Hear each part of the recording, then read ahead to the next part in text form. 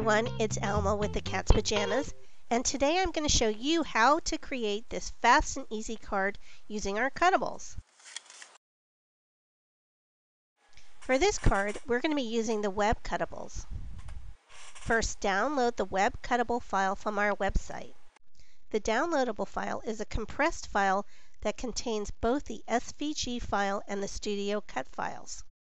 I'm working on a Mac, so I just double-click or right-click the file and select the application that will unzip the file. So here's the unzipped file, and you can see the two different types of files. I have a Silhouette SD, so I'm going to use the Studio file. For my Silhouette Studio application, I go to the top left of the screen, select File, and scroll down to Open. Then I select the Studio file. Then click OK. The Web Cutables comes with a bunch of different elements, but I want to use the biggest web. It's 4 1/4 by 5 1/2, perfect for a card. So I move all the other elements off the mat. Only what's on the mat will cut. Now I want to adjust the paper size. Go over to the paper size icon and put in the size of the paper that I'll be cutting from.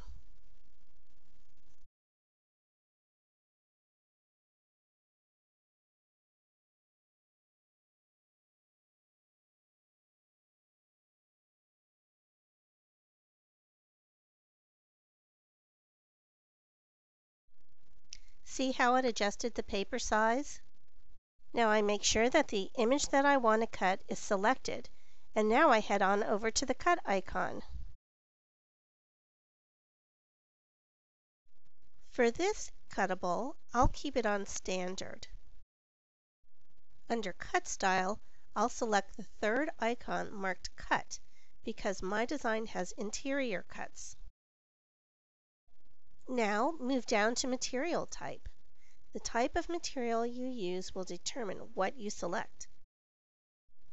I'm cutting cardstock, so I'll select Cardstock Heavy. Move further down and you should see Blade Type. I'm using a ratchet blade and it shows me what depth my blade should be. I can use the arrows to the left or right to move the depth up or down. For the best cuts, I like to choose the slowest speed and click Double Cut. For line segment overcut, I click On.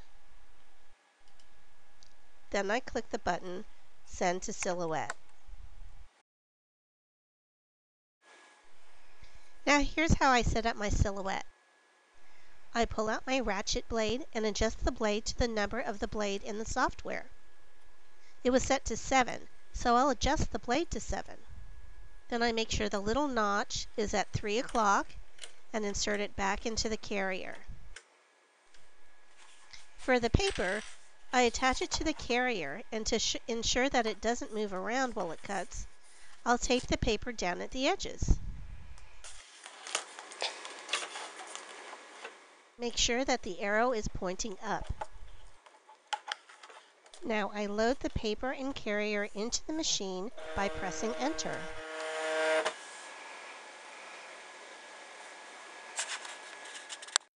Now go back to the software and click Start.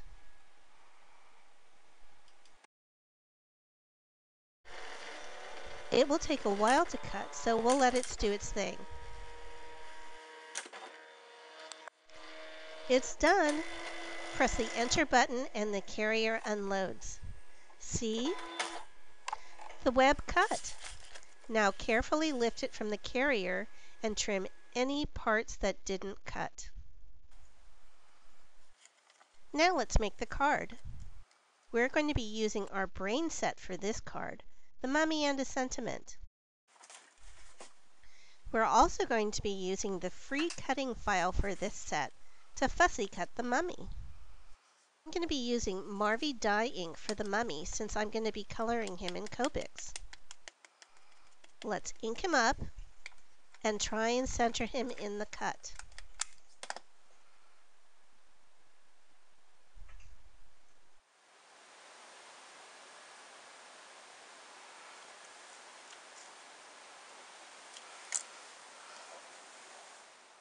Not too shabby. Let's set them aside to dry.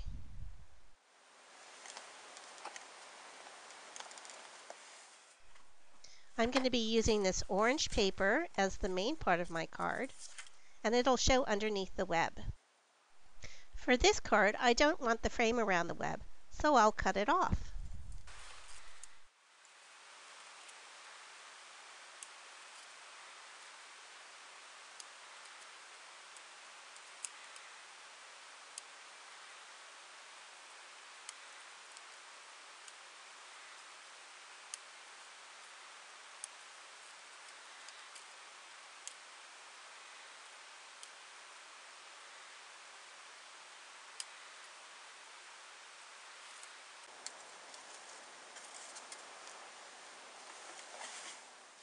Add a little adhesive to the back of the web and attach it to the striped paper.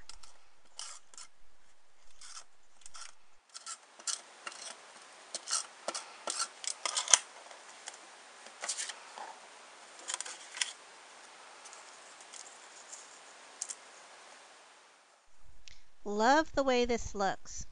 So now I'm going to place this layer on top of a black layer.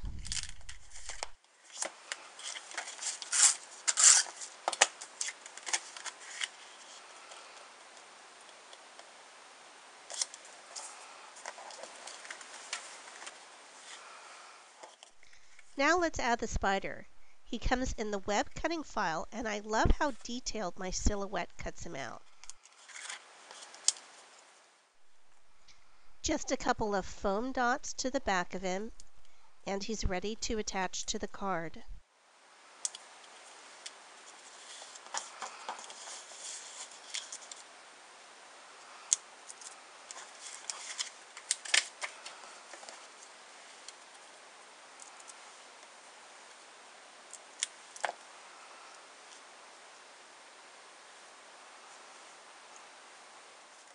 Now for the web he hangs from.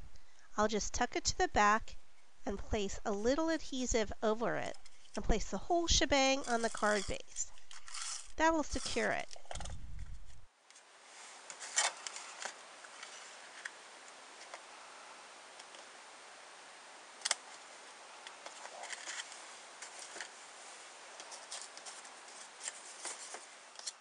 Time for the sentiment. I'll stamp it on a strip of green paper using the Marvy dye ink.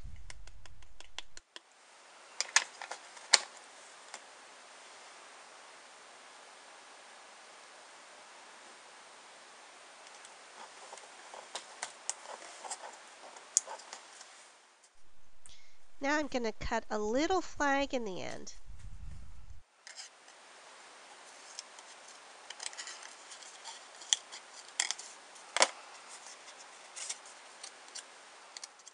I want it to hang from the web, so I'll fold it over and add a bit of foam tape to the back to make it stand up.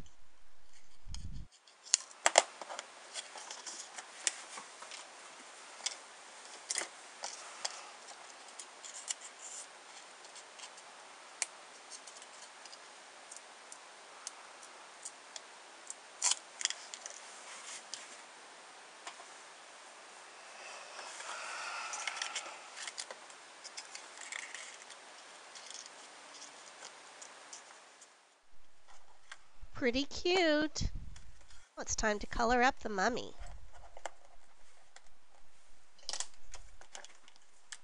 A little flesh tone for the flesh.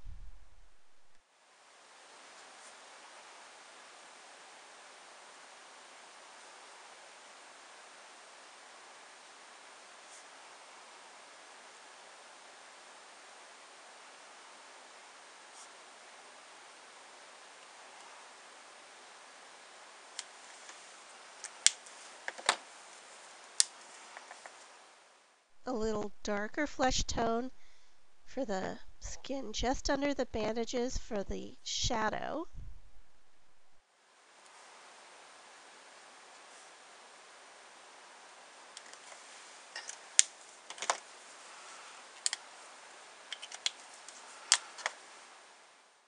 And a little bit of gray for the bandages, because you can't have a sparkly clean mummy.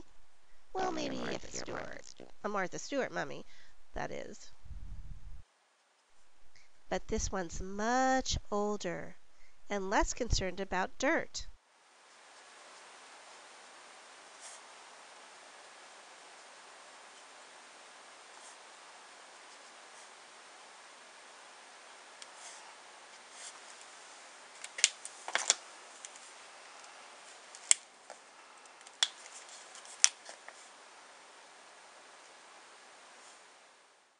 Maybe a little bit of brown just to give a little dirt look. And then a darker gray purple for the darker part of the shadow.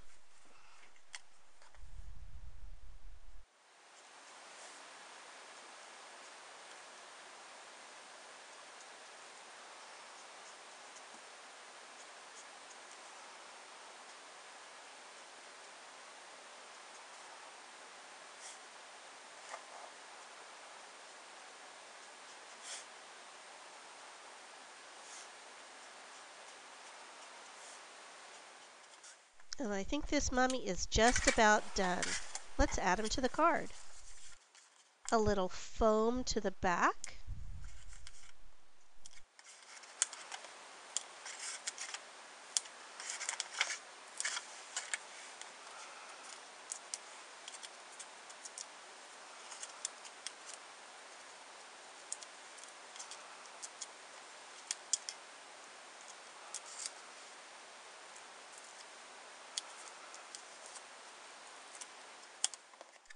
And I think I want to place him where he's looking right at the spider.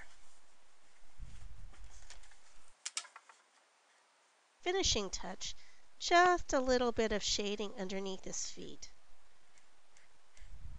That's something that Lee O'Brien would do. Okay, that looks really cute. And see how fast and easy it was with that Web Cutables? I hope you try it. Have a great day.